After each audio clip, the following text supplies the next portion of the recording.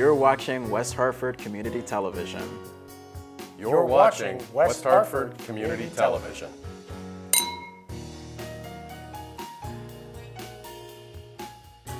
For the community, by the community.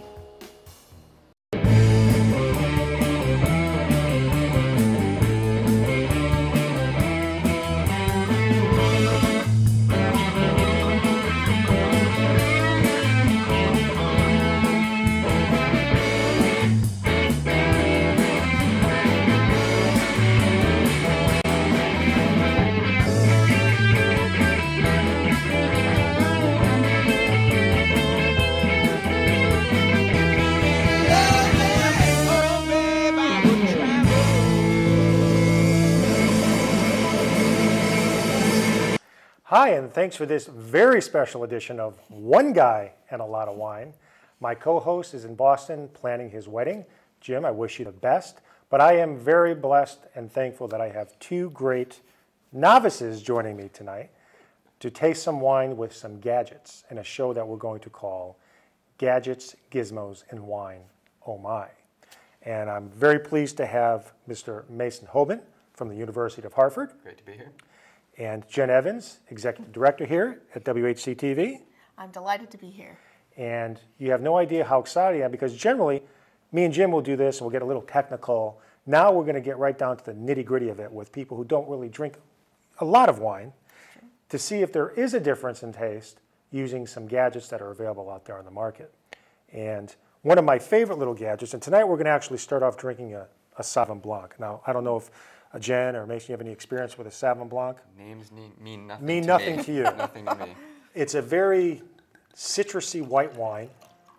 It's not really a lot of flavor, but it's got a good profile if you like something simple with your white. Unlike a Chardonnay, which can be a little on the butter side or a little on the sweeter side, a Sauvignon Blanc will give you a little bit more of a zest, sort of like an orange juice type flavor. This one's from Napa Valley. It's a Sovereign. It's moderately priced. It's under the $15 range. And we're going to start off tonight with our first gadget, which is the Vino Ice.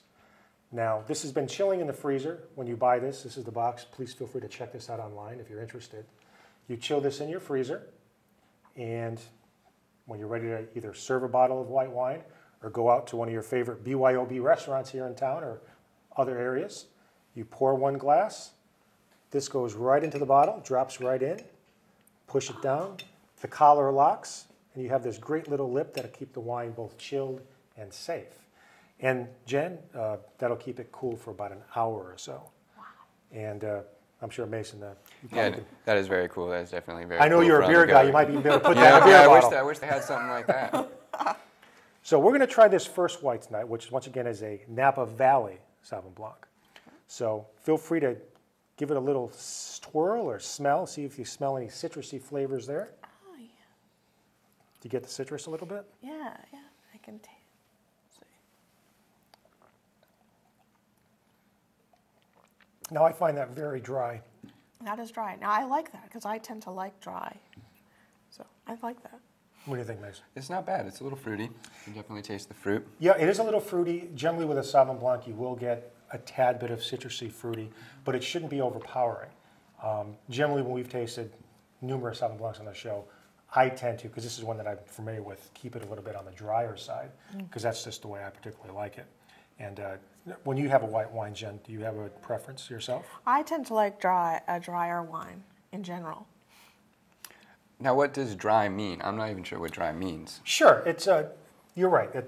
When you say a dry wine, if you drink a lot of white wines in particular, some wines like a Chardonnay, and I usually stick to Chardonnay or Sauvignon Blancs because that's basically what we drink on the show. We sometimes do a Riesling. A Riesling will be a very sweet wine, which generally, actually we did one on last month's show. We had Manchester Community College on doing some of the tastings with food. You would pair that with a sweet type of food, whether it be a chocolate or dessert.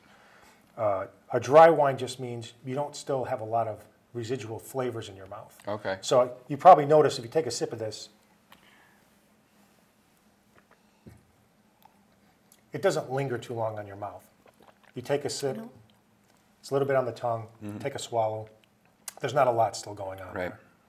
And A lot of people prefer that with a white wine, especially if you're going to have something like a seafood meal or shrimp, even some light chicken meals. Generally, you don't want to drink a Sauvignon Blanc with like a red sauce because the red sauce is a little overpowering. It might not be a good complement to that type of food. And I think, Jim, we had the gala, when was that, back in October. October. I know we had quite a few wines to choose from. And I think one of the whites that was a big success actually was a Chardonnay that night. I don't know if you had a chance to try the Chardonnay. I think I did. I think it was a flip-flop Chardonnay, I believe. Yes, I believe that's right. And that was very popular, but to me that was a little bit on the buttery side, so it wasn't one of my favorites of the night. So you can find this locally. Feel free to do a search online. It's generally under the $15 price point. And the Vinoweiss contraption, you can find that online. I think that's under $30, but just do some searching. This is great to have in your refrigerator for those occasions where you don't want to use a collar around the whole bottle, which sort of hides what you're drinking. And if you're a wine snob, sometimes like I like to be, I want people to actually see the wine that I'm drinking, so they would say, oh, Bob, that's a fancy bottle of wine. With this, they could actually see the bottle and say, Bob, that's a nice bottle of wine.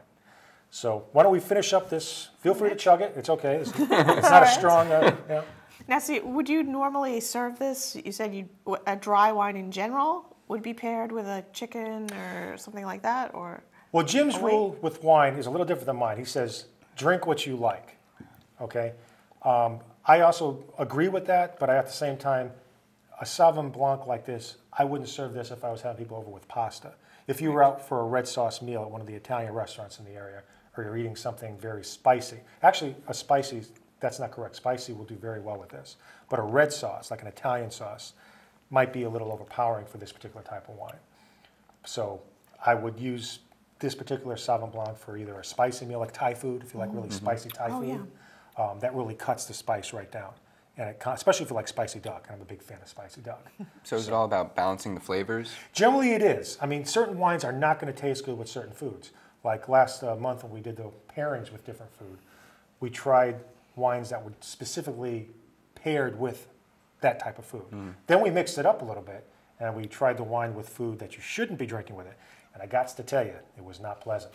No. And it sort of ruined the whole experience of that particular hors d'oeuvre, which by itself was delicious, but when paired with the wrong wine, not very good. Okay.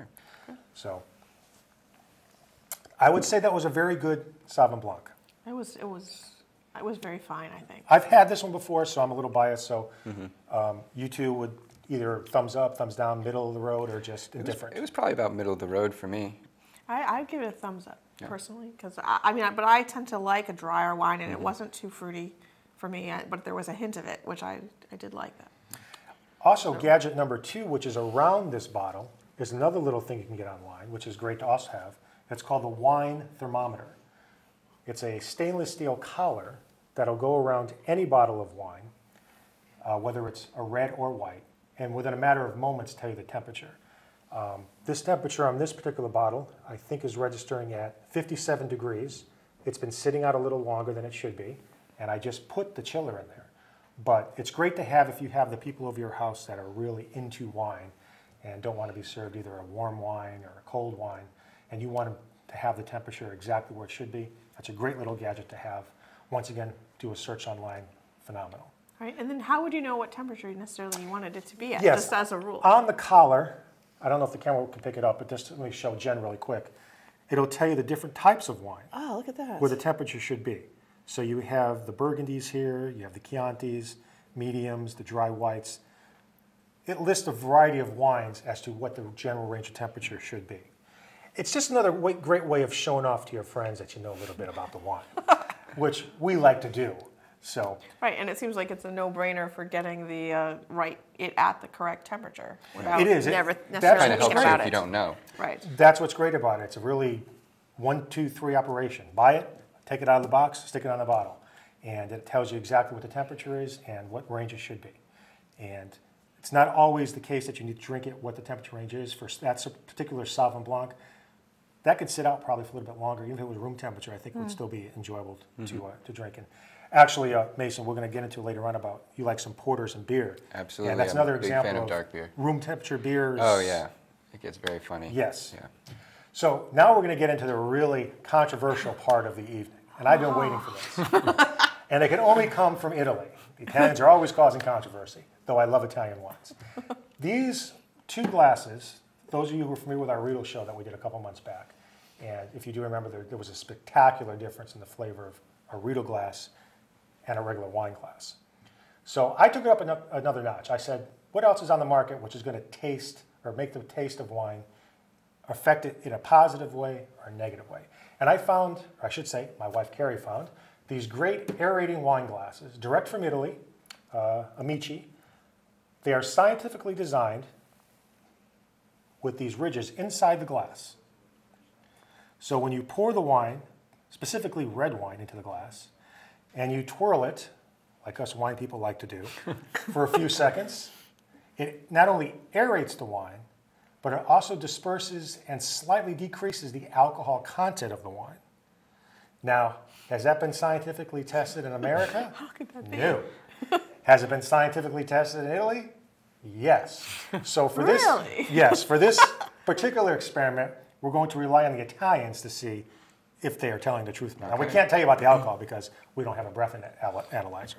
So we're going to start off with the first red tonight, which is a phenomenal little Constello Monseron. And this is a Spanish Grenache. And I've had this probably several times over the last 4 or 5 months. I think this is a great wine to try with these glasses. It's a little heavier wine. So by aerating the wine in these glasses and then drinking this same wine in these two glasses, we should get a significant difference in flavor. We shall see. All right. Excited. Now you can already see it's a very dark wine. Mm-hmm. Now you said that you've had this a couple times. I've Is this had one this of a your couple favorites? times. One of your personal favorites? I like a lot of Spanish wine. Our next wine is going to be an Argentinian wine, which I tend to like a lot also. And you generally can't go wrong with a Spanish or Argentinian wine because the flavor is there. They're relatively inexpensive, though there are some expensive ones out there. In general, the flavor is really always good for a Spanish wine. It's not overly complex. So I would say, Jen, Mason, take a sip out of the first glass first. Okay. Small sip, nothing too major.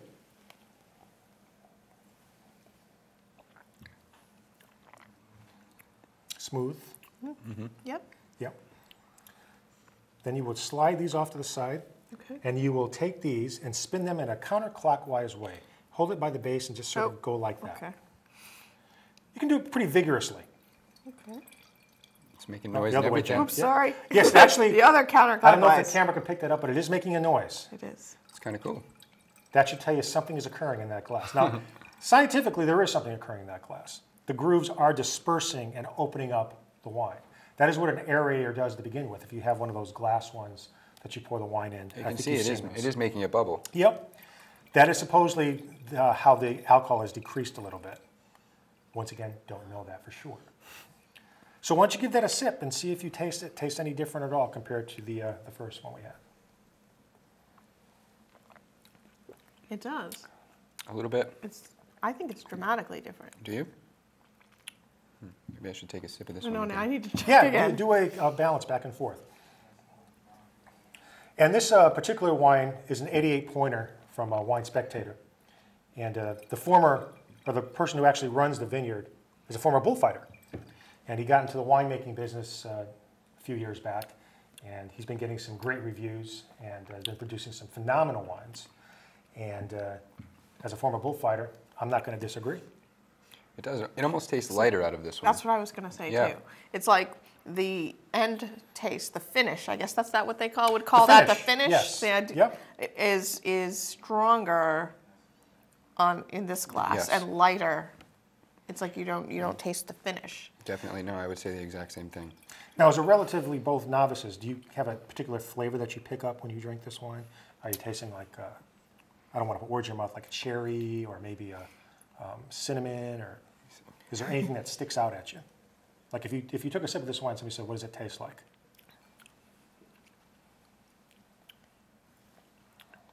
Not really sure. I can see I can see sort of like a black cherry kind of taste, I guess. The flavor profile, they say, is a burnt cherry, sort of an espresso. And I even have cedar down as one of the flavor yes. profiles. Now that you say it. And a lot of times, I try to avoid doing that until people have tasted the wine because I don't want to put words in your mouth. And a lot of times, who the heck knows what cedar tastes like? Exactly. Mason, how many times you put cedar in your mouth? Only once. Yes, that's right. Your mother probably smacked you when you did it. So it's one of those things where, if you become familiar with wine, a lot of people will talk about, like, do you taste this profile or that profile? Jim actually has a kit that has over 100 profiles of flavor chips that you would taste to compare different wines to. Now, we haven't used it yet on the show because I feel that if I bring that on the show, I have to have a pipe and a bow tie on to talk about it. So we're holding off on that for a future show. So All right. now you can pour your excess wine into one of these glasses if you can't finish it all, and then we'll move over to the third wine shortly. But if you want to finish that right off the bat, you are more than welcome to. I did like this one better than the first one, though. The first wine? Personally. Well, what's great when you get into wine, and when I started wine, I think I started off with Australian wines, but Spanish wines, you can pour it right in there. Spanish wines are good because they're not overly in-your-face, bold and direct. So, especially if you don't like anything that's too rich or too powerful, you could never go wrong with a Spanish wine. As you can see, it's very easy to drink. Yep. It's Yep. very smooth. It's the kind of wine that, and the reason it's popular is because you can sort of sit and drink that for a long period of time, sipping it. For someone who never drinks wine, it's definitely not overpowering. Yep. It is very smooth, very easy to drink. And when we get into the Argentinian wine, which is coming up next, you should definitely get a different opinion as to the flavor of that wine, because how the grapes were grown is completely different than how the grapes were grown on the Spanish wine. The wine that's coming up next, which is an Argentinian rich blend, is actually grown in some of the highest, driest, and sunniest regions in the world in Argentina. So there should be a distinct different flavor with this baby. Okay. I'll pour smaller this time. So it makes a difference, obviously, where the grapes and how they're... Where the grapes are grown, what variety is, what the terroir is, the soil makes a huge difference on wine. And especially when it comes to temperature, because temperatures make a huge difference in grapes. And depending on, like here in Connecticut, we do produce some wine. We don't produce a lot of our own, 100% of our own wine because we don't have the temperature climate that's conducive to it. So I miss my own glass. Like when you go to the store, Jen, what do you normally buy if you have people coming over the house? Do you just ask the person in the store to give you a hand? Yes. I mean, I have to admit, I'm from upstate New York, so, we used to drink Taylor wine and Bully Hill and that kind of along those, like, non-local upstate New York vineyards. Well, actually, the Finger Lake region in New York is famous for their Rieslings. Some of the best Rieslings actually in the United States come from, it's one of the regions, the Finger Lake areas. So let's try it with our first wine glass. Little smell.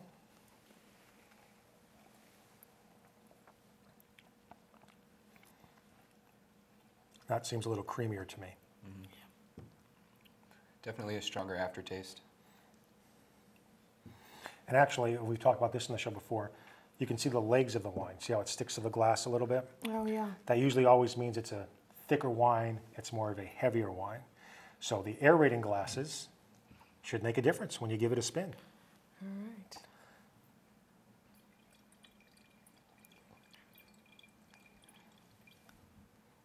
Great TV.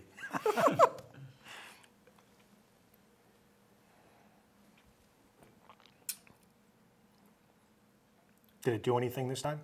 Yep, did for me. It did.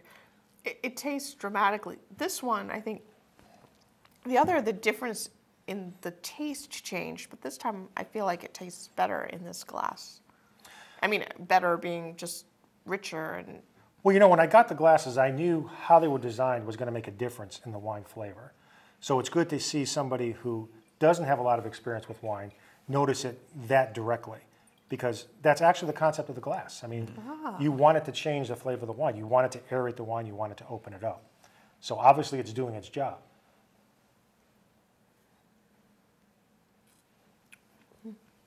So if you had to pick the two versions of the red tonight, would you prefer mainly aerating glasses or the standard wine glasses? Definitely the aerating glasses for me. All right, great. I think it's odd. I think the aerating glass for the second wine, but the first wine I liked better in the regular glass. Yeah, the Is white that wine? odd?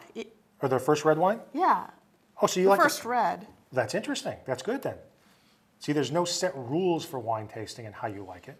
So when the wine was opened up in the aerating glasses, it didn't agree with you as much as it did in the first glass. You sort of liked it just in the standard wine glass. Yeah, yeah. There was something about the. I didn't like that it lost that finish. I liked the finish from the first time around anyway. And then when I drank it, but the second one it's pretty dramatically better to me. Now, Mason, I know you're a beer guy, and I Right. know you drink porters and stuff like that. Yep. And we're thinking of doing actually a beer show, which is beer is very similar to wine in a lot of ways because the profiles, flavor profiles. What are some of the beers you've had experience with that you've enjoyed over the last year or so? My favorite beer that I found is actually brewed in Detroit by Atwater Brewery. They made a vanilla Java porter, and that was probably actually maybe my favorite beer I found so far. You know, I've had so many porters. It's hard to remember. Mostly coffee porters. I really like if they either have a hint of coffee or a hint of vanilla, or maybe a hint of chocolate. Those are the kinds that I really try and strive to get. Well, what's great is, I mean, the craft beer industry has really taken off. Right. So one of the things that I've talked to Jim about is, I mean, because I have some friends that actually not only make their own beer, but collect different types of beer from all over the country and even the world. And to do a flavor profile of beer is just as enjoyable as sometimes as wine. Absolutely, it is just as different. Do you prefer your beers cold, though? Do you prefer Oh, absolutely, absolutely. So I know there are some, those Irish, the Guinness there that... Not me, I like my Guinness cold too. Oh, you like your Guinness cold, too? Absolutely. Well, this is one that we don't need cold, but it's... Out of the three tonight, I would probably say the Col del Sol is probably my favorite. That's just me, though. And for the red for you, Jenny, I think you said you liked the first one, which actually was the Bullfighter. Yes, I did. I liked the first one. You know, I think I would have to go with the middle one. The Bullfighter. Yep. All right, the Bullfighter is making a good wine. So are there any good upcoming events here for the station? Oh, you know, it's kind of interesting since we're actually toasting here. The station is going to be working, collaborating with the Playhouse on Park to have a toast to Rob Rolson, which is a special event on Thursday, June 27th at 5:30 right here in Town Hall. And Rob has worked here as the community, the connection between the community and businesses and the town for many, many years, and he's retiring, and we're so delighted that he's willing to let us roast and toast him. It's always good to roast and toast people. It is always good for that. So we're really gonna take some time to celebrate like the great work that he's done, and just really have fine food or just easy hours. Come in, go out. Get a chance to chat with Rob, and we're gonna have all kinds of WHCTV surprises like we usually do. To kind of make the evening special. So. And I know, Mason, you're an intern here at the station. Yep. So I know Jatu's probably been doing a good job with you. Absolutely. What are one of the reasons you wanted to be an intern here? Truthfully, I really wanted to get into the sports media world. So obviously TV is a huge part of that. So I figured, a local station would be able to take me on and show me the ropes and actually have me do practical things. And I would definitely say that I've gotten a hands-on experience here. Well, it's a great station. That's why we've enjoyed doing the show Absolutely, for it as long as we absolutely have. is. And actually, I just realized I forgot one of our other little gadgets. Oh, now what is that? Now this is another little contraption that you would actually chill in your freezer. And when you were going out either to a friend's house or to a restaurant, BYOB of course, you would put the bottle right in there, and that would keep it cold for about 2 hours. Now, it's not quite as fancy as the Vino Ice Chill Rod, but it does the same thing. And that's one thing that I think for people that if you're looking to find gadgets or doodads for your wine collection or just in general, do some experimentation online because there's so many things out there that you can enjoy and add to your wine collection. And, I'm thinking about adding a few more of these swirly glasses to my wine collection because I think it's worked out tonight. I definitely noticed a change in flavor. Yeah, I have to say that, you know, the glass really did change the taste dramatically, and you know, it's just a cool looking glass on top of everything else. And it's made in Italy. The sound Exactly, it you makes, know. the sound it makes is also The pretty sound cool. is pretty neat too. I don't know if the audio can pick that hope up, so. but I actually think the camera picked up that sound on that. because it's pretty cool. You know, I should say that you can't do it with white, but that's probably not exactly correct, because if you want to disperse the alcohol, like according to the Italians it does, you could use this for a white. By swirling it around and dispersing the wine a little bit, it will decrease the alcohol. I want to say, though, don't use that as an excuse to drink excessively and think that, you know, two guys, a lot of wine, say, buy these glasses, swirl, and you can drink to your heart's content. No. That's really not the point of the glass. The point of the glass is to give a person the option of aerating the wine, rather than using one of those large decanters, which take up so much room and can be very top-heavy. And I've actually had somebody hit one and smash to the ground, which was not pleasant. So it just doesn't. I mean, is this something obviously you'd wash by hand, right? Well, I mean, would it affect the? Jim and I disagree a little bit on this. He is a strong supporter of cleaning glasses, especially wine glasses, with either a special cleaner, which has no odor, so it doesn't transfer any odor to the glass, or doesn't tarnish the glass in any way. Like, he does not believe in putting glasses in a dishwasher. I think you can put a glass in a dishwasher, providing you use a pretty well-known dish detergent, and not something like, you know, from the dollar store or something like that. Generally, when it comes out of the dishwasher, just give it a smell. If it has any type of smell, I would just give it a quick rinse under the sink and maybe towel dry it on the inside, because you don't want to transfer any weird odors from whatever you were washing them in into the glass. Right. I know, like you say, you like drinking beer. I mean, I've seen so many different type of beer glasses. Absolutely. Which is the same principle, sort of. Pretty much, yeah, I know. Every different beer is supposed to be served in a different kind of glass. I've heard that. Even when you go to the bars, they give you all different kinds of glasses based off of whatever beer you get. And what is the theory behind the different sizes? It just I truthfully have no idea. I couldn't tell you. Well, you must be very excited, because I think, is it Samuel Adams that's coming out with the can that the whole top comes off, and Really? you actually drink the can like a glass. I haven't seen that. I haven't Yeah, heard I'm that. not sure if it was Samuel Adams, but it's one of the manufacturers where the beer can, the whole top comes off with a special edge, so you won't, you know, cut yourself. And it's just like drinking out of a glass. Well, I want to thank you both for filling in at the last minute like this. And Jim, I certainly hope you're enjoying yourself up there in Boston. That's right, with Jim. Beth. Always. Thank you. And once again, thank you so much, Jen. Absolutely. Mason, thank you so much Thank you for having me. tasting some wine with me. Absolutely. And until next time, though I'm only one guy in a lot of wine, join us for two guys in a lot of wine, and keep me in your wine cellar.